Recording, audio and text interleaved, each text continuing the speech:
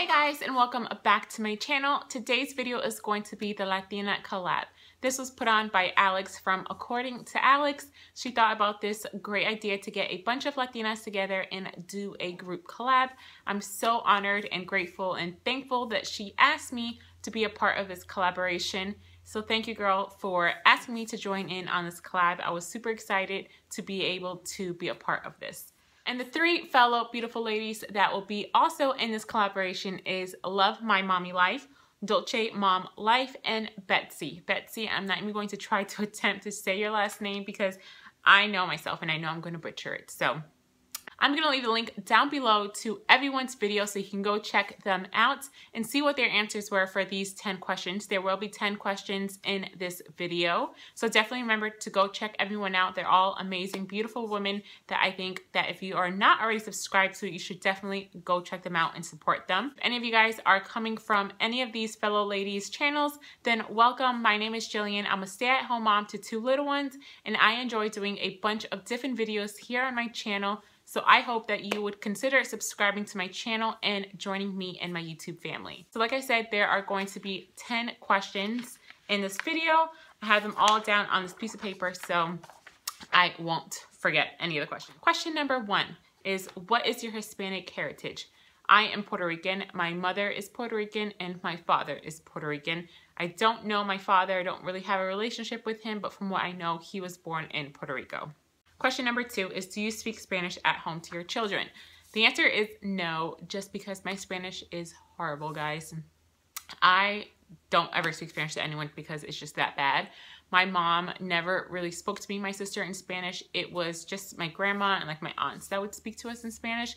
So the Spanish that I do know is not very good. It's more like Spanglish, and I just don't want to teach my kids the incorrect way of speaking in Spanish, so I leave that to like my grandma. My grandma's first language was Spanish, so I just let her talk to my kids in Spanish and stuff. I do say a few words here and there to them in Spanish, but as far as communicating in full-on sentences, no, I don't.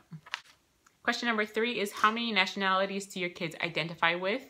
2, my husband is white Caucasian, and then I am Puerto Rican, so they are half white and half Puerto Rican. Question number 4 is, do your children understand or speak Spanish? That kind of goes back to question number 2 about me speaking Spanish in my house.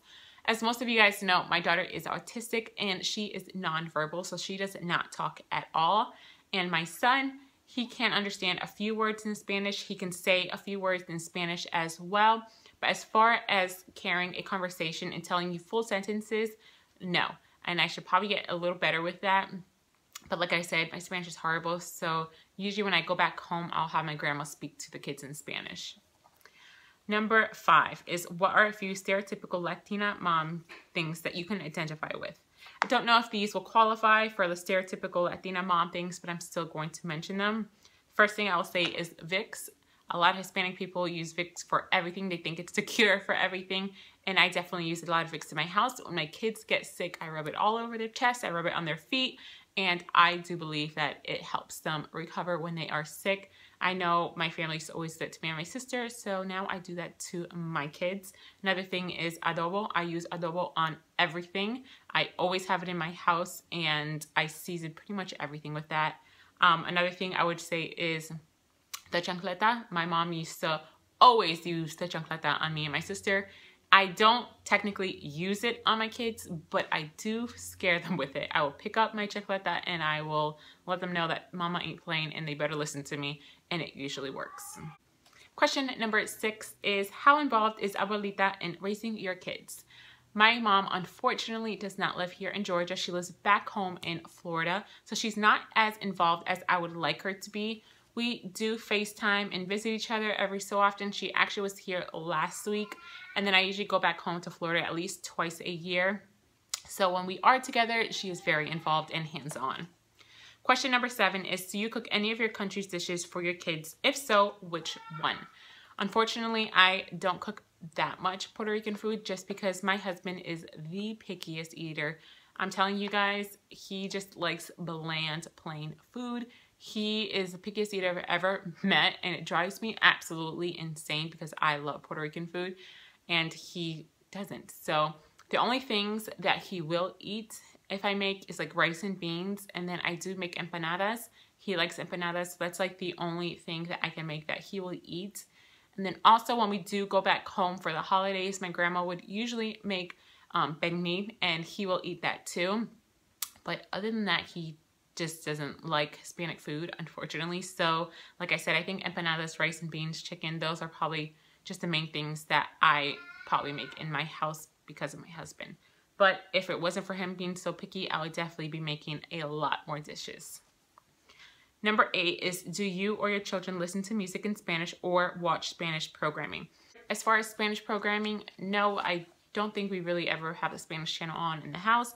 But as far as music, yes, we do listen to Spanish music. I love Spanish music. My son actually really loves Spanish music as well. He'll try to sing along with it even though he doesn't know what he's saying or understand what they're saying, but he really loves it. I love Selena. I love Elvis Crespo. I love Mark Anthony, Tito Nieves. So those are just a few people that I do listen to at home. I love putting on music when I'm cleaning my house or we have a get together. So yes, we do listen to Spanish music in the house. Question number 9 is, what does it mean to you to be a Latina mom? It's very important to me being a Latina mom and being Puerto Rican. I love asking my grandma about our heritage and learning new things every day. I feel like I'm always learning something new. I also really love sharing all of the food I grew up with my kids and trying to teach them what I do know. I think it's so important to teach my kids both sides of their heritage. I want them to learn and know about their white side, but I also want them to learn and know about the Puerto Rican side of their mama. I think being Latina is very important and special.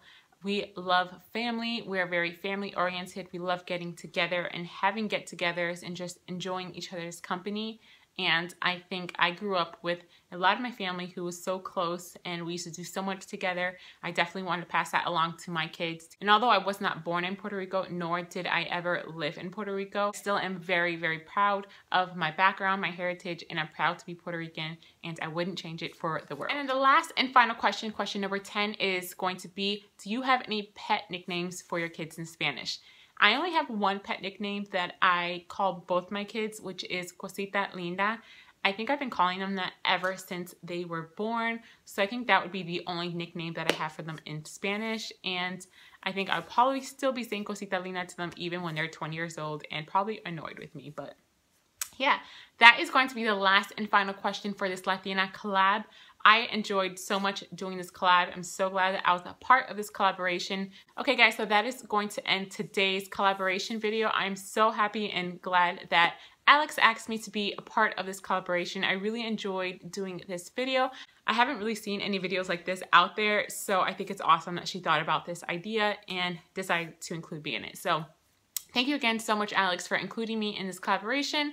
Please remember to go check out everyone else's channels. Their links are going to be down below. Definitely show them some love and subscribe to their channel. Let them know I sent you. Okay, so I hope you guys have an amazing rest of your day, and I will see you guys next time.